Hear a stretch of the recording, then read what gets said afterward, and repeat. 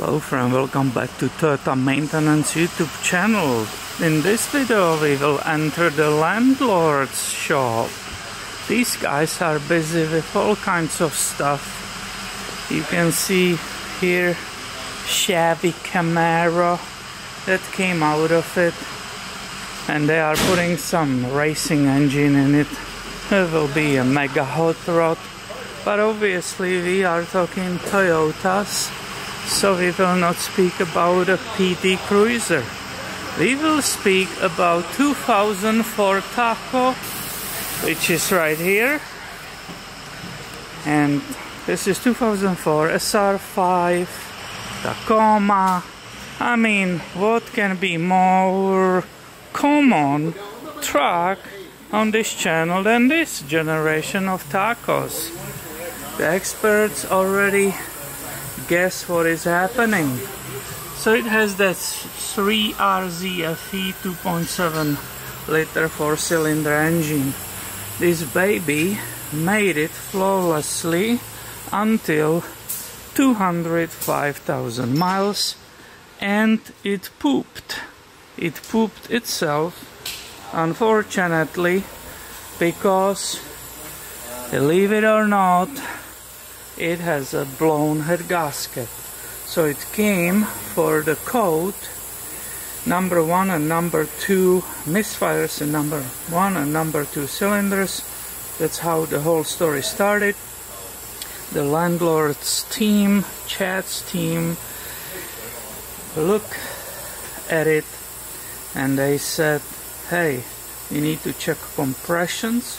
So they check compression, and on number 1 and number 2 they were lower than on the remaining cylinders. After that you can see so-called leak down test. These are snap-on tools, and the tester is hooked to the number 1 cylinder, and his snap-on camera is inserted in number 2. And I don't know if you can see it. I will tell him to buy a bigger screen because we live in America. Bigger is better. But I think if I zoom on it, you can see the leak of the coolant. You can see the creak. There is a pressure being put in that number 1 as we said, and that pressure causes and showing us that coolant leaking in the cylinders, and that obviously, if you have these leaks on the startup as the coolant is being used up, it causes misfires, and it will give you hard starts.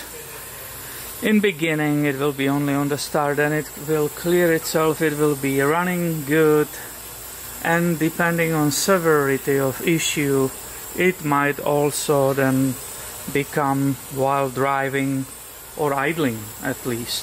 But normally it starts on the startups, it clears itself up, and you think you are good to go, but at the end you will end up with this. So this vehicle will definitely be getting at least entire head gasket job.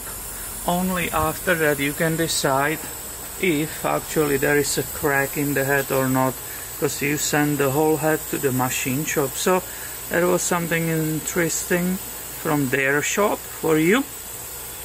They called me. They thought you as a subscribers will appreciate this video. Kind of looking that way. I'll throw the cans back on. Oh, I got to strip it. Yeah, I know. I just glanced at it. Oh yeah, no, it's Look underneath it. Well, you had a great comment.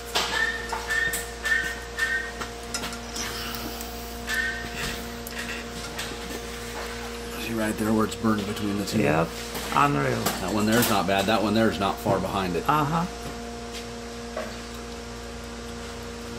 And we will never figure out why that head looks like somebody had it off. Well, we have no history of it. Yeah. That doesn't mean that it wasn't done at some point, but Yep.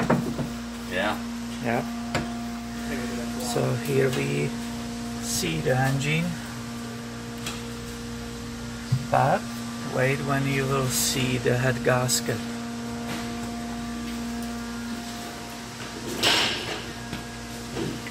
completely missing between 1 and 2.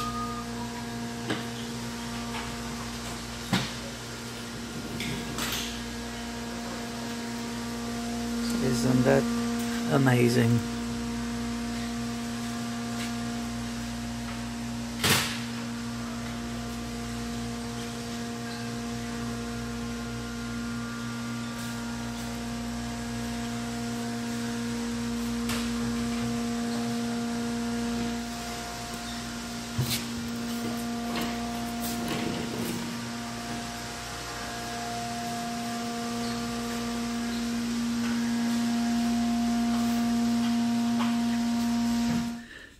And that was another video from the Toyota world for you.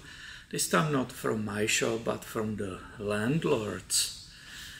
I guess at that high mileage and high age, that engine just got tired of serving the head gasket completely separated between 1 and 2. And they did a really good job diagnosing that problem and will take care of it. That head obviously will go to the machine shop, and they have a big task because these hot spots and burns between the cylinders on the block, so they need to make absolutely clear the block is good, and not only the head will be resurfaced and tested for cracks, and the valves will be tested, but also the block, which will be the receiving that new head gasket, that thin layer. The block needs to be straight, so I'm sure they will be making sure using the machine at straight edge. They will be checking the block for correctness. Because if you will not, if the block is damaged and you will put again brand new head gasket and resurfaced head, it will not stop this problem and it will keep happening.